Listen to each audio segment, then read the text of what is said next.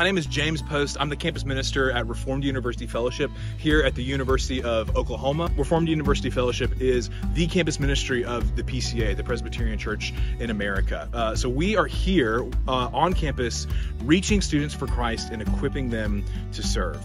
We can't do that without support from people like you.